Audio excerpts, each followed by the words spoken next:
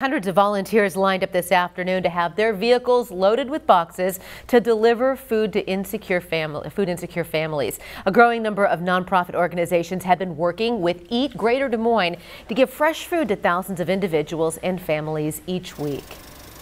That's really what's beneficial about our partnership is they're the ones, all of our groups are working with those who are maybe struggling with food security, and so once the food leaves here, all of our partners are taking it to those individuals, families, and seniors that need it and making sure they get it safely.